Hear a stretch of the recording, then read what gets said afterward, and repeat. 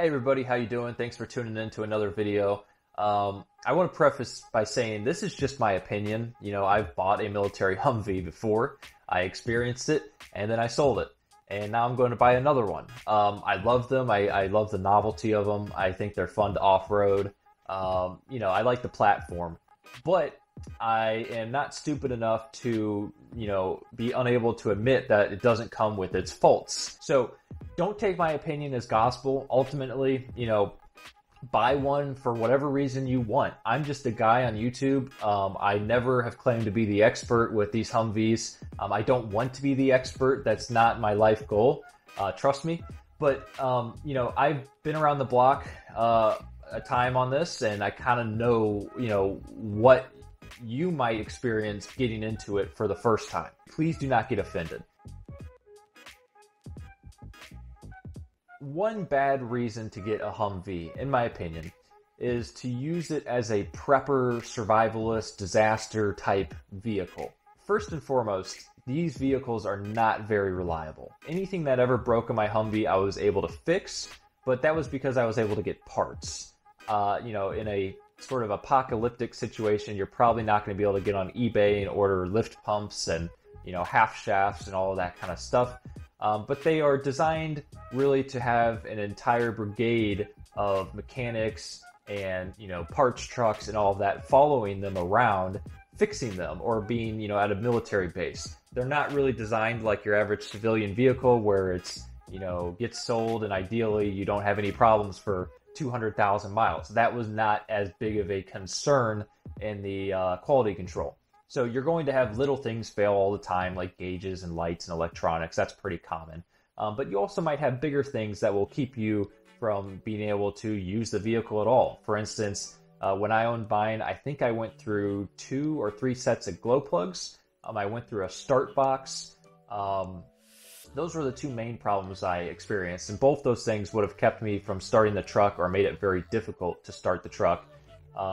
Potentially I could have remedied it by hacking up some wires and hot wiring some things, sure. But, in a pinch, it would have been a bad deal to go to start my truck in the apocalyptic situation or whatever, a meteor storm or nuclear bomb or, invasion, and it doesn't start because my start box is fried, That's not a good thing. I also had a lift pump go bad. I had to change that. And I'm trying to think if there was anything else. I think those were all the main issues I had. So once again, I'm probably not going to be able to find, a lift pump. Maybe I could steal one out of another 6.5 on the side of the road, whatever. But, even in my Camaro, I've never really had any issues in my 2011 Camaro, right? So if you want to go by this logic, well, at least my Camaro would have kept me going down the road. It doesn't seem like a prepper vehicle. But the best prepper vehicle is the one you can actually use after a year or two and not the one that's broken and sitting on the side of the road or in your garage, right? So I would never rely on a Humvee as a prepper type vehicle. If you're doing it for fun, kind of a LARPing thing, I totally get it. Like, that makes a lot of sense. It certainly looks the part, right? But for that reason alone, it's a terrible prepper vehicle. And then the other part is they are not very secure. Basically the entire body is paper thin aluminum. Even a 22 will pierce a Humvee like a hot knife through butter. I know you can up armor them and all of that, but typically, the ones you're going to be buying, the ones most people are going to have, are just going to be a normal non-up armored Humvee. So do not count on it being bulletproof or protecting you from bad guys. You would be much better off in a Prius, to be honest, because at least then you've got some steel and airbags and electronics and insulation. It might stop a 22 or a 380 or something. A Humvee, you have zero chance of that happening unless you have an armored version, which is very, very expensive and hard to, well, almost, I think, impossible to get unless you buy aftermarket. You can't buy up armored Humvees from Gov Planet. Alright, this next reason is actually part of the reason I bought my Humvee, and I was just naive, and that is to use one as sort of an overlanding cross-country platform. Now, don't get me wrong, you can do it. I'm still going to probably try and do it on the new one and just face the consequences when they inevitably happen, but it's not a good idea. You're very likely to break down. And not only are you likely to break down, but you're also very likely to not be able to find the part you need when you break down, because there's not exactly Humvee stores everywhere. More than likely you're going to have to order it. It's going to take a lot of time. Yes, they share some parts with GM vehicles, but even then they're older GM vehicles, and those parts are hard to find as well sometimes. So, not that you can't do it. I actually had kind of a pissed off commenter say, you can get the stuff shipped to you next day. And it's like, that's just not been the case. And that's a straight up lie. It takes a long time, week or two for a lot of these parts sometimes. Minimum, 4 to 5 days usually. They, for the most part, don't have Humvee parts available on Amazon and stuff like that. The second part is they're not very comfortable. Now, this is where a lot of, I think, old men usually like to jump in and comment how I'm such a wuss because I want to be comfortable, or I should just get a Cadillac Escalade or whatever. That whole thing, that argument's kind of boring to me. People like to be comfortable when they're driving 8 hours. Typically the generation that likes to criticize me seems to complain the most about uncomfortable things. It seems to me. It's a extremely loud vehicle. For the most part, you're not going to have air conditioning. Yes, there are models with air conditioning, and yes, you can add air conditioning. Most people that I know who have Humvees don't have air conditioning. It's extremely limited in top speed. If you have an M1123, 65 is about what you'll be able to cruise at. If you have an M998, you're more like 55 because you don't have overdrive. And then if you have one of the turbo diesel trucks, I don't really know. I've never driven one of those. I assume they can probably do more like 70 to 75. Top speed is severely lacking compared to your average car. And then the other thing is you don't have cruise control. There are certain other ways you can sort of do a fake cruise control that I don't recommend, and I'm not even gonna talk about because I'm worried I'll get somebody hurt. But you, for the most part, are not going to have cruise control. The other thing is, unless you have, I think, an authentic set of X doors or a pretty expensive aftermarket door, set or something like that. Most of the time the doors don't lock from the inside, if they lock at all. So you've got that to worry about. When I'm traveling in strange places, I usually like to be secure. At a minimum, have my doors locked, so no one can just rip open my door and try and do me harm. You can't do that with the Humvee, and you're going to be drawing a ton of attention to yourself to begin with because you're in a military vehicle and it's cool and it's loud, and people are probably going to assume you have money if you can afford a toy like that. So, just keep that in mind. There are a multitude of other reasons why they're not the best travel vehicles.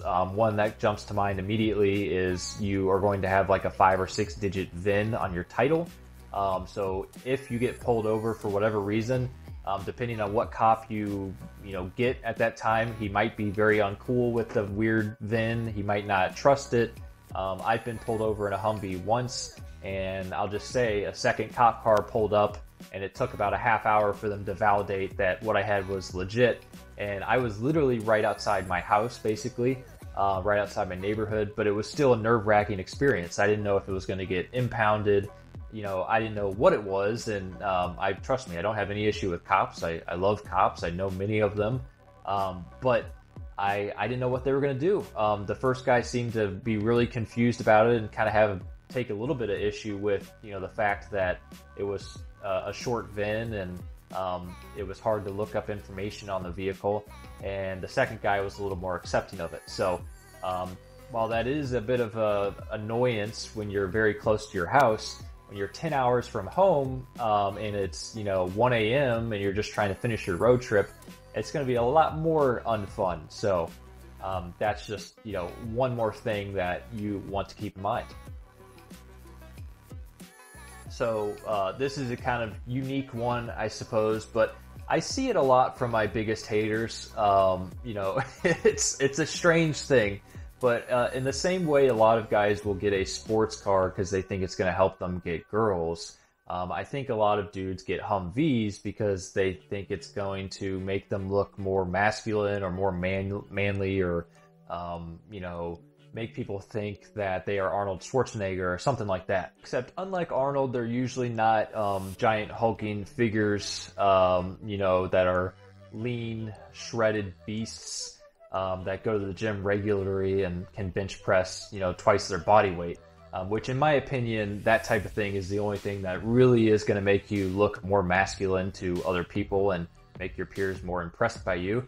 I don't think that's the reason you should go to the gym, but really that's the only thing that's going to make you look tougher, not driving a military vehicle. Trust me. I think the military vehicle thing is more a goofy uncle kind of concept. It's cool to have, but most people do not automatically see a guy in a Humvee and think that, wow, he must be a badass. Quite often they have the opposite sort of reaction. What is he compensating for? Why does he drive that thing around? Now, you shouldn't let other people's judgment dissuade you from buying one. I'm just going to warn you, that's usually the first impression everyone's going to get of you. Kind of like if you drive a giant lifted truck.